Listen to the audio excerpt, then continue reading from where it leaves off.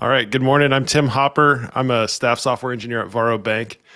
I'm speaking to you from my home office in Raleigh, North Carolina. I've worked remotely out of Raleigh for the last almost 10 years now. I hope this talk doesn't disappoint anyone to find out that it's actually not about linear algebra and it's not about Python dependencies.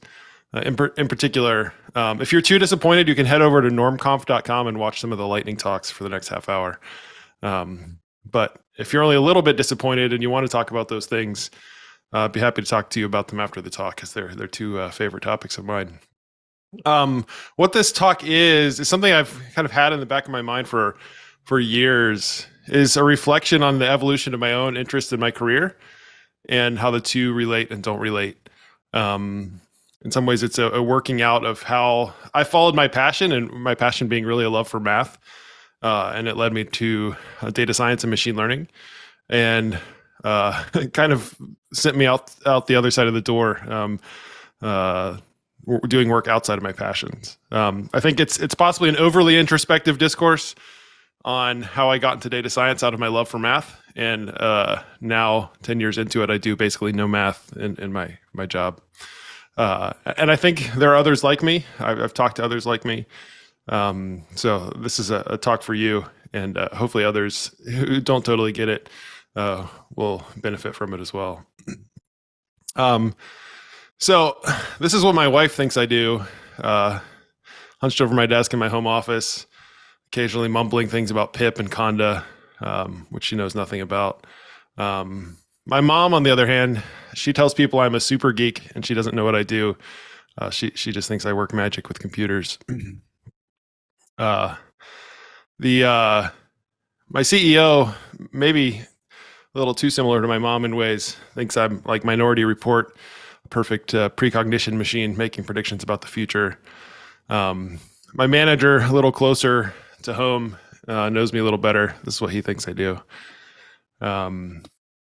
What I thought I would do as a grad student, studying machine learning 10, 12 years ago, was spend a lot of time choosing kernels for support vector machines. This is actually a plot I made in Mathematica for a paper I wrote on support vector machines as a grad student. And I can pretty confidently say I have never needed to choose a kernel for a support vector machine.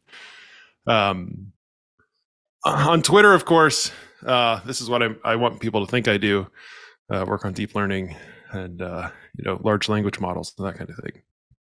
But of course, what I actually do as a staff software engineer is search Stack Overflow for how to solve my Python dependency issues, like installing TensorFlow on a M1 Mac. If I was a little higher tech, I would include the clip that's famous in so many movies, like, "Yep, that's me. You probably wonder how I got here," and that's what I wonder too some days, how I got here, where my biggest contributions are often figuring out how to get pip to work the way we want it to work. So I'm a staff software engineer at Varo Bank. We're a consumer bank, phone-based bank, trying to make banking accessible to all. I help build and maintain our feature platform for the data science team to make machine learning features available for model training and in batch and real-time inference. So I also make it so defining new features is very accessible to our data science and analysts. So they have the data they need, when they need it, and where they need it, and reliably consistent data across the machine learning lifecycle.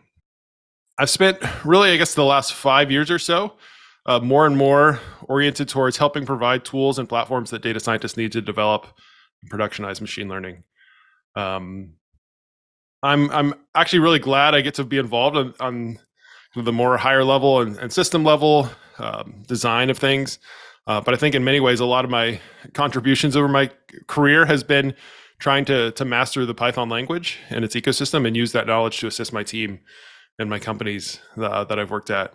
So I've spent a lot of time just teaching people how to use Python more effectively, encouraging better software engineering practices, a lot of debugging people's pip issues, a lot of Googling Bodo exceptions, that kind of thing. And I enjoy that, and it's satisfying work, but it's not work that I expected find myself doing. So I want to talk back up a little bit and talk about how I got here, because it's not really where I thought I would end up. So I really do love math. I loved linear algebra from the get-go. I think I was maybe that person sitting next to Jesse in linear algebra. Like it came pretty natural to me. I've loved algorithms and just algorithmic thinking and mathematical models. And this goes back for me, at least as far as Bill Clinton's first presidency, president term in the presidency. In 1993, my parents sent out this Christmas letter when I was 8 years old, and talking about me, my mom said he hates handwriting, but since he learned phonics last year, he peruses the World Book for fun. Math is entertainment for him. Chris Albin, don't be offended that I use the World Book. We didn't have Wikipedia back then. But I loved math at 8 years old. I think there's an indication I love math at even younger than that. I wasn't like, Terry Tao, calculus genius at 4, but just always enjoyed math for as long as I can remember. Perhaps unsurprisingly, that led me to study math as an undergrad. I went to Grove City College in Western Pennsylvania. I actually started as a physics major. I think I had some kind of starry-eyed dream of becoming a physics professor for whatever reason. But pretty quickly, I actually changed to computer science as I realized I was enjoying some of that work, and I didn't particularly enjoy the lab side of physics. I enjoyed the math side of physics, unsurprisingly. So I thought maybe computer science would be for me. But pretty quickly, as a computer science student, I think my sophomore year, I was taking a theory of computation class, which is basically a math class about computation. And I was looking around the classroom and realized I was the only person actually enjoying it and really soaking it up. And most of my peers in computer science just wanted to be programming, and I wasn't actually particularly interested. I'm that interested in programming. It kind of seemed like a tool to support the greater cause of studying this interesting, more abstract discipline of computer science. But I wasn't really wanting to be a programmer. So I finally realized math was for me and changed at the end of my sophomore year to be a math major. It was as an undergrad, I took my first two semesters of linear algebra, introduction to linear algebra, and then later numerical linear algebra. And I graduated in 2008 with highest honors in math. And while I was an undergrad, I came across this article. I have no recollection of how I came across it, but it was in Business Week, and I found it online still, 2006. And I remember this quote from the article. Says James R. Schatz, Chief of Mathematical Research Group at the National Security Agency, there has never been a better time to be a mathematician. And I remember that quote, and I found that very compelling. And I was like, well, I could be a mathematician. This is great. Never been a better time. The article goes on actually to really start to describe what people started to call data science 4 or 5 years later. It says from fledglings like Inform to tech powerhouses such as IBM, companies are hitching mathematics to business in ways that would have seemed fanciful even a few years ago. Over the past decade, a sizable chunk of humanity has moved its work, play, chat, and shopping online. We feed networks gobs of digital data that once would have languished on scraps of paper or vanished as forgotten conversations. Even with the most powerful computers and abundant cheap storage, companies can't sort out their swelling oceans of data, much less build businesses on them without enlisting skilled mathematicians and computer scientists. And I think that's actually pretty great description of what would start to develop as data science over the last 15 years. But in hindsight, I think the choice of the term mathematician there was maybe a little bit skewed and not quite accurate. But for me at the time, I was like, this sounds great. I love math, and a job that uses math would be perfect for me. So after my undergrad, I actually entered the University of Virginia as a PhD student in the history of mathematics, which is certainly a talk for another time, not for today. But that was a program in the math department. I took my second semester of linear algebra, or my third semester of linear algebra there, advanced linear algebra. But I fairly quickly realized that this program was really only setting me up for a career in academia. And that career path was increasingly unattractive to me, which is probably a talk for also another time. I started to understand that my math skills on their own probably weren't going to be much value to anybody outside of teaching and instruction, which even then you need more than just math skills. But math skills at that time were really all that I had. I had done a little programming in high school. I taught myself PHP to make Lord of the Rings fan sites. And before that, I had done some TI Basic, which I don't think there's a Norm Conf talk on TI Basic, but there really should be next time around. I'm sure many of us cut our teeth on TI Basic on our graphing calculators. And I'd done a little programming in college, but I wasn't programming at all at this time as a grad student, and getting a job in software wasn't really an option for me. So I was kind of realizing I was somewhat skillless, despite having a degree in math and being good at math. Nobody really is hiring for that for the most part. I discovered at some point the discipline of operations research, and it seemed like a great opportunity to merge interest in math, real world problems, and computation. And I found myself as a PhD student again at North Carolina State University, where I spent 2.5 years. And it was in this era, which is 2010 to 2012, that data science was really blowing up on Twitter. And I was spending more time on Twitter than I should have instead of on my homework. And seeing people like, the early data science crowd, Hillary Mason, Drew Conway, these people talking about this thing called data science that sounded really cool to me, and a way to use math, much like I was interested in operations research, to use math and computation to solve these real problems. And it seemed like a pretty obvious career path to me at the time. So I ended up losing my PhD advisor and dropping out with a master's. But in the interim, I was able to start to orient myself towards learning machine learning on the side, as well as in my coursework. And I was teaching myself R and Python in that era. It's also where I took my last two linear algebra classes, another numerical linear algebra class, and then an applied linear algebra class. So that leads me up to actually one step back in the middle of that time in grad school. I was able to talk my way into an internship at Kiva Systems, which is now Amazon Robotics, which James, the MC here, and I share in common. He worked there a few years after I did. But I was in the algorithms research group, which was just mostly one guy at the time.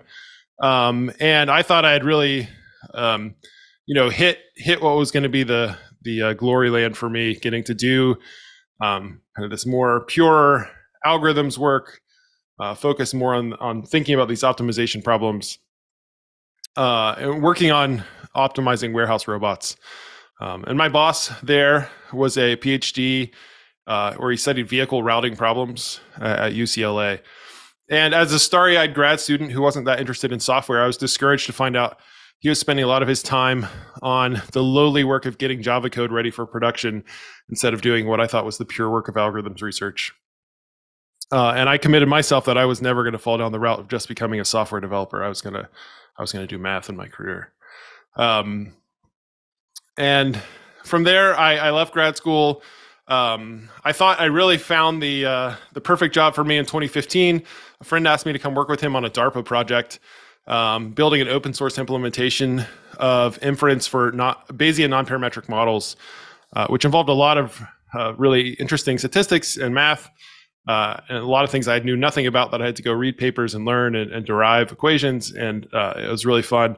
And then that 2 to 3 year project died suddenly after some staff change at DARPA. and I was back on the job market again. And after that, I had some kind of a realization that there's not this enormous market for algorithm implementers who get to do more of that kind of pure work of understanding the algorithm and implementing it. If only for the reason because you implement an algorithm one time and you have a good implementation, you get to use it over and over and over again, as we all use, scikit and PyTorch and TensorFlow and whatever over again. And sometimes we use Fortran implementations that were written 40 years ago. So after that, I shifted back towards more traditional data science roles. And I decided if I couldn't be responsible for the underlying algorithms, I could at least work on the math modeling side. But even then, I learned that in many companies, I think especially smaller companies where I've been a part of, the engineering barriers to making effective use of data science models was often momentous. And models often, and the math modeling was one of the least important parts because there were so many barriers to getting things into production. And so you had challenges like getting good data, political and organizational tensions, and these engineering challenges. So at some point I decided I was so frustrated with the engineering deficits that I was going to solve these engineering problems before going back and trying to solve what I thought were interesting kind of data and math modeling problems.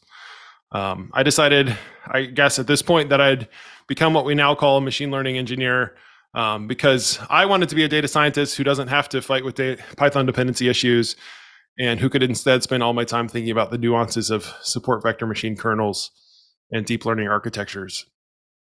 And so I'd be the change I wanted to see in my companies by doing the engineering required, what I kind of saw as the dirty work to allow the data scientists to do what I thought anyway is the interesting work. But at the same time, I've started to learn that there really actually is something quite enjoyable about writing great software, getting that software ready for production, and it's, if you're willing, it's something that's fun to be a part of. And so as a software developer, not doing mathy things necessarily, I still get to originate these ideas in my head and write them out with my fingertips. And unlike doing maybe just pure math work, you could maybe see that scale to work for millions of people or more and provide value for a company and its customers. And it's just fun to do something useful. Whereas, as much as I enjoy even the pure side of math and proof and various things, and getting to see something that can be used and engaged by others is very satisfying. I don't regret at all studying math. I'm actually really glad I did. I in many ways followed my passions, which I don't think is always great advice. I didn't really have a plan as I went into studying math, but it was just the route forward for me, and it's worked out in many ways. But as I think back on this quote, there's never been a better time to be a mathematician. My distrust for the NSA is probably on that quota as well as more other things these days than it was at the time. But I think that was a misleading quote. And I think, not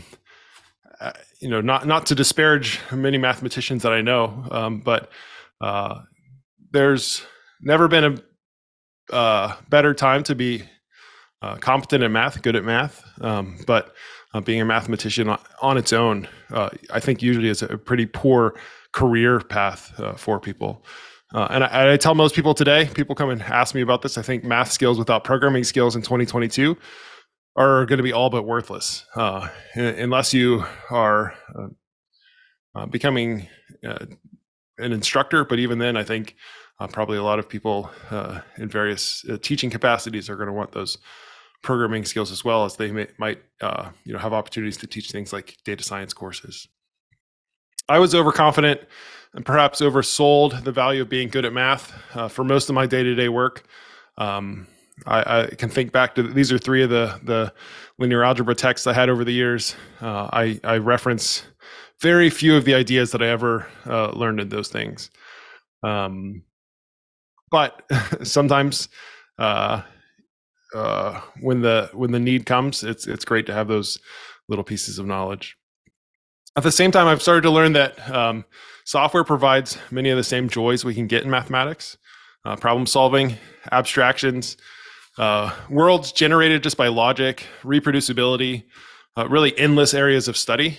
And I think probably this was obvious to a lot of people, but it wasn't as obvious to me. For me, the joy and beauty of software was often hidden behind the frustrations and challenges of things like pips, resolution, impossible exception.